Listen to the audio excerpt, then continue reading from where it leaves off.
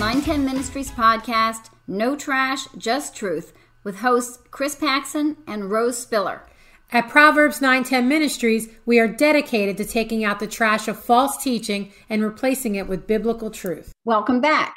Today we're starting a new series called Dysfunctional Children, Functional God. Now you might be saying to yourself that you've never heard God referred to as functional. But functional means purposeful, and God has a purpose for the things that he does. He certainly does. And this parable we're going to be teaching on comes from Luke 15 and is commonly known as the parable of the Prodigal Son. A title which we think you'll see by the end of the series doesn't really fit this parable at all, at least not when it's understood correctly. Right. So before we get started, it's probably a good idea to talk about what the parables were for and why Jesus often taught the crowds using parables. To do that, let's go to Matthew 13, 10 to 17, which says, "Then the disciples came and said to him, 'Why do you speak to them in parables?' And he answered them, 'To you it has been given to know the secrets of the kingdom of heaven, but to them it has not been given. For to the one who has, more will be given, and he will have an abundance. But from the one who has not, even what he has will be taken away. This is why I speak to them in parables, because seeing they do not see, and hearing they do not hear, nor do they understand. Indeed, in their case, the prophecy of Isaiah is fulfilled that says, you will indeed hear but never understand, and you will indeed see but never perceive. This people's heart has grown dull, and with their ears they can barely hear, and their eyes have closed. Lest they should see with their eyes and hear with their ears and understand with their heart and turn, and I would heal them. But blessed are your eyes, for they see, and your ears, for they hear. For truly, I say to you, many prophets and righteous people long to see what you see and did not see it, and to hear what you hear and did not hear it." In Matthew 13, 34 to 35 tells us, all these things Jesus said to the crowds in parables. Indeed, he said nothing to them without a parable. This was to fulfill what was spoken by the prophet, I will open my mouth in parables. I will utter what has been hidden since the foundation of the world. And that prophecy is found in Psalm 78 too. So we see that the parables were for teaching truths about the kingdom to believers, but the parables both reveal and obscure truth. Unbelievers will be blinded to those truths, as verse 11 in what we just read said. They will hear the words of the parable, but won't understand them. As an example, I just heard a popular Hillsong pastor say that we, meaning people, all people, are the pearls of greatest price, and that Jesus gave all he had to buy us back from Satan because we mean so very much and are worth so much to God. Well, all right, Jesus gave all he had. Isn't that everything? That would be everything in the entire universe. Oh my gosh. Not only is that totally wrong, it's totally heretical, and it is a gross misunderstanding of a parable. With the help of the Holy Spirit, believers can understand the parables as we read them in Scripture. Jesus explained the parables to his disciples when they didn't understand them, but he didn't explain them to the whole crowds. That's why you'll sometimes hear commentators call the parables divisive, a word that most people wouldn't associate with Jesus, but he's often making distinctions between saved and unsaved, sheep and goats. Exactly. A few other things about the parables are that although some are allegory, where each thing in the parable stands for something else, like the way Jesus explains the parable of the sower, not all the parables are allegory. And we should note that usually there's one significant theme in a parable, and in some of them, there may be more than one point, but we shouldn't try to make a significant theological point out of every single detail. For instance, the parable we know as the Prodigal Son has been called by liberal scholars the gospel, but it's in no way a summation of the gospel message. No, it's definitely not. There's no mention of the need for atonement for sin or the need for a Messiah or mediator between us and God. It's really not the gospel. No. Something else we should keep in mind when we talk about the parables, as well as all Scripture, is that they have to be looked at in context. And Chris, we talk about this all the time, contextualization. What's surrounding them means something. To pull anything out of Scripture, even a parable alone, without looking at the surrounding text, can make you miss the point altogether. Oh, absolutely. We talk about it ad nauseum. And as we delve into this parable, it's best to start with taking a look at the text surrounding it. In the case of this one, we're going to start at the beginning of Luke 15. Jesus told 3 parables about lost things. So let's start by reading Luke 15, 1-2. I'll read it. It says, "Now the tax collectors and sinners were all drawing near to him, and the Pharisees and the scribes grumbled, saying, 'This man receives sinners and eats with them.'" Jesus was followed by lots of crowds during his ministry. And in the crowds were a mix of the Pharisees and the religious leaders of the time who were watching everything that was going on. And then there are those that are referred to here as tax collectors and sinners. Here's how the ESV Study Bible defines sinners here. Pharisees would have regarded as sinners anyone who failed to keep God's law as they interpreted it. And the term here seems to reflect a commonly understood meaning by which it included both people guilty of publicly known sin and others who did not keep the strict purity requirements of the Pharisees. Yeah, and the tax collectors here were thought to be some of the worst of sinners, not only because they were collecting taxes from the Jewish people for the Roman government, but because they were known to collect more than what was required because they pocketed the rest. And the Pharisees and scribes thought of themselves better than everybody else. They didn't see themselves as being sinners because they were so strict at trying to follow the law. And the rest of the people somewhat thought of them the same way. They thought the Pharisees had it all together when it came to following God. And then Jesus comes on the scene and he's associating with these quote unquote sinners. Yeah, and he's pretty popular with them. The Pharisees are already judging Jesus for receiving and eating with those considered sinners. Eating with someone implied that they were part of your circle, or at least they could be. You know the popular saying about the company you keep. Well, Jesus, in the eyes of the Pharisees, is keeping company with a bad crowd, something that they deemed would make you unclean, and they're grumbling and murmuring, as some versions say, about it. So Jesus, knowing what they're saying and what they're thinking, answers their question that goes along with the statement, why is he hanging out with these sinners, using parables? So, Chris, let's read the first one about a lost sheep. Okay. Luke 15, 3-7 says, "So he told them this parable. What man of you, having 100 sheep, if he has lost one of them, does not leave the 99 in the open country and go after the one that is lost until he finds it? And when he has found it, he lays it on his shoulders, rejoicing. And when he comes home, he calls together his friends and his neighbors, saying to them, 'Rejoice with me, for I have found my sheep that was lost.' Just so, I tell you, there will be more joy in heaven over one sinner who repents than over 99 righteous persons who need no repentance." Now, we know that Jesus came for the lost sheep of Israel, according to Matthew 15:24. We also know that Jesus came to seek and save the lost, according to Luke 19:10. And we know from John 10:11 that Jesus is the good shepherd. And here he's talking about a shepherd leaving the larger group of sheep to go after one sheep that's lost. Why leave the 99 to go look for one who wandered off? Because Jesus didn't just come to save the lost. He came to seek and save his lost sheep. The lost on their own are dead in their trespasses and sins. They have no inclination to seek after God because they don't even know they need him. God has to turn our dead hearts from stone to flesh through the work of the Holy Spirit before we have any idea that we need saved. The shepherd doesn't herd the lost sheep back home using his staff and rod once he finds it. He puts the sheep on his shoulders and carries it home. The shepherd does all of the work getting the lost sheep home, all of the work, because the sheep couldn't have done it. It was as good as dead in the state it was in off by itself. It needed the shepherd to do everything. Absolutely. And next, we get a glimpse at the real heart of these parables of lost things, the shepherd's reaction to finding his lost sheep.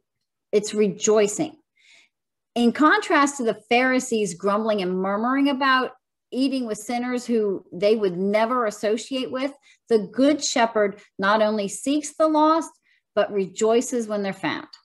God cares for the lost. In John chapter 10, Jesus contrasts himself as the good shepherd with the hired hands who don't care for the sheep and run away as soon as danger comes.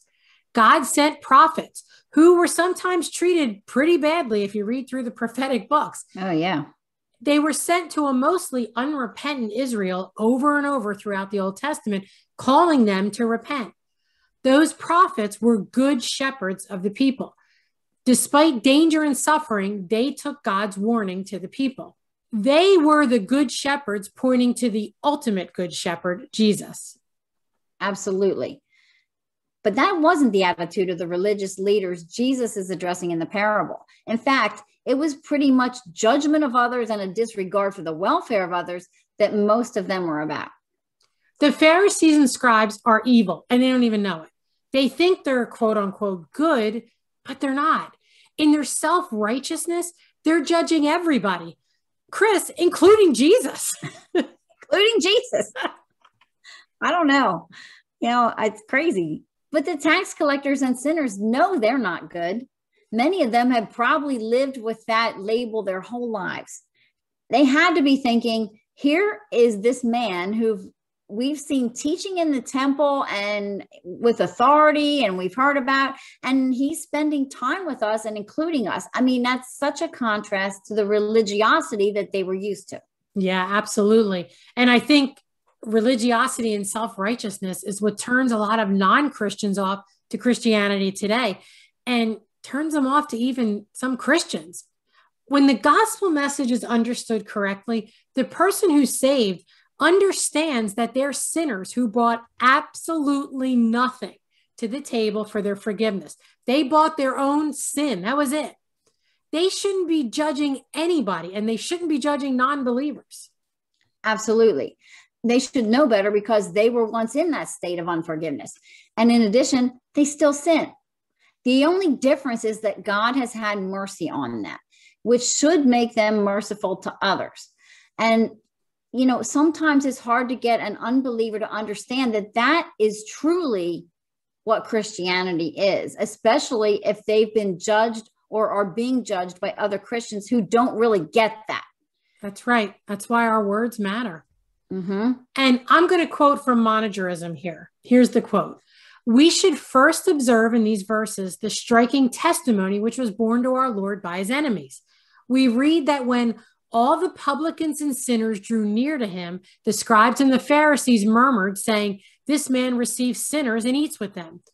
These words were evidently spoken with surprise and scorn, and not with pleasure and admiration. These ignorant guides of the Jews could not understand a religious preacher having anything to do with wicked people.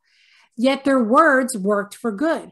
The very saying which was meant for a reproach was adopted by the Lord Jesus as a description of his ministry. It led to his speaking three of the most instructive parables which ever fell from his lips. The testimony of the scribes and Pharisees was strictly and literally true.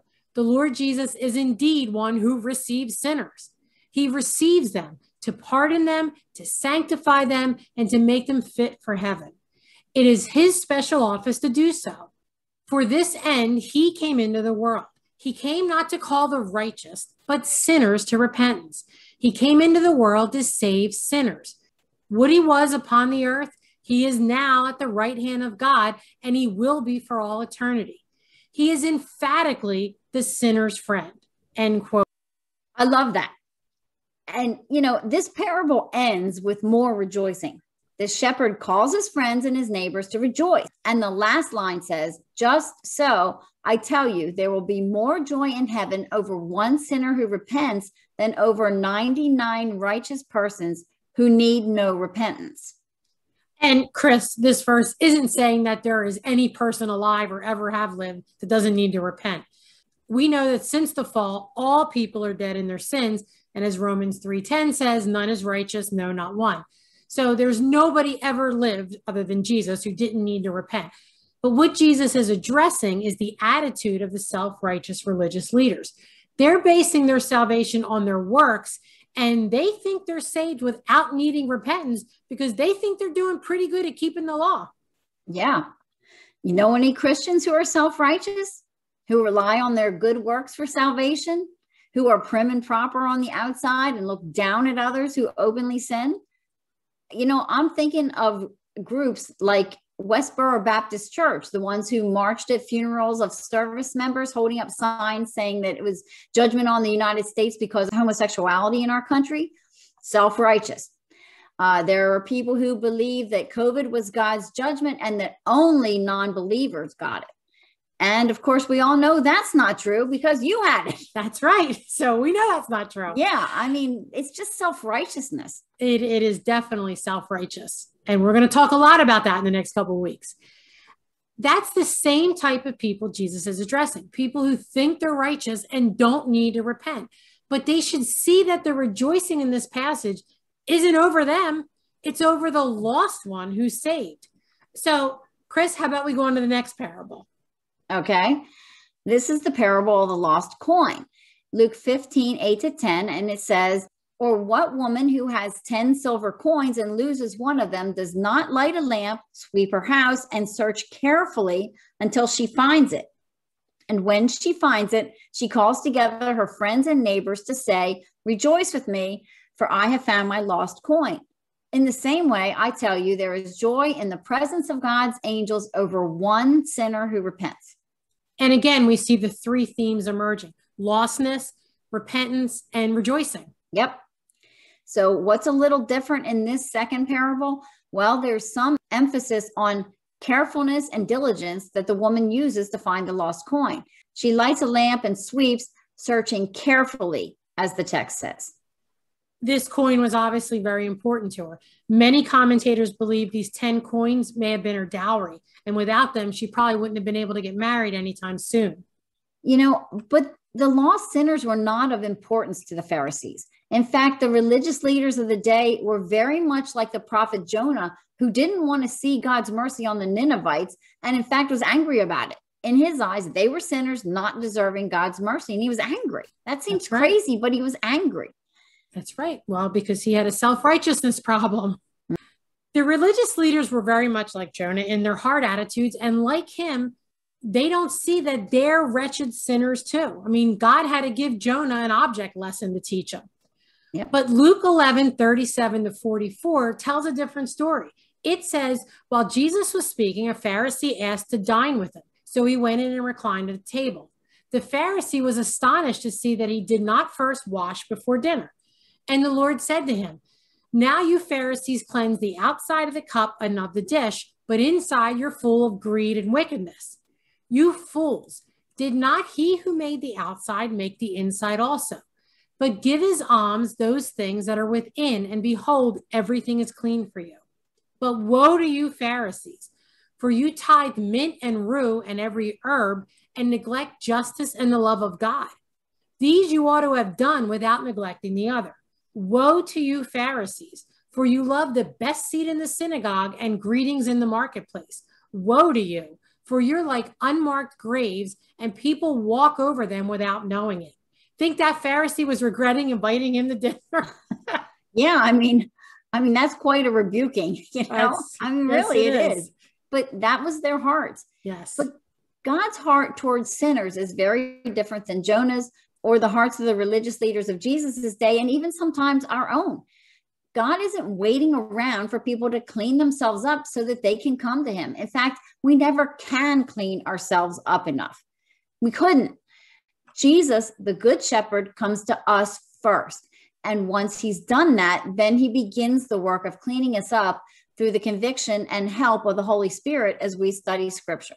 Right. And he's given us the immense privilege of sharing his gospel message with people, sinners just like we are, so that they can come and receive his grace and mercy too.